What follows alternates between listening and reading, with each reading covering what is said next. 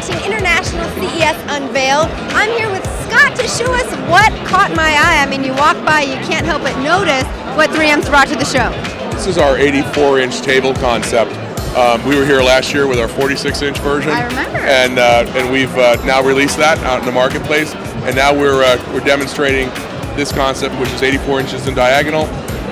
It is a projected capacitive integrated display. Yeah. And the application that we're running is one that's actually a real live application at the Museum of Science and Industry in Chicago from our partner GestureWorks. Okay. And what this particular display is, interactive display is doing is it's set up today for about 40 touches, simultaneous touches. You can see a whole bunch of people walking around here interacting with it simultaneously. We think that when we actually commercialize this, it'll have more like 80 to 100 touches will be required. Great. And we'll be doing that probably later in the year. I was just going to ask. Things that are important as we commercialize this are going to be the touch feel that you get when your people put their fingers on it. We see a lot of demand for this in high-end assisted selling.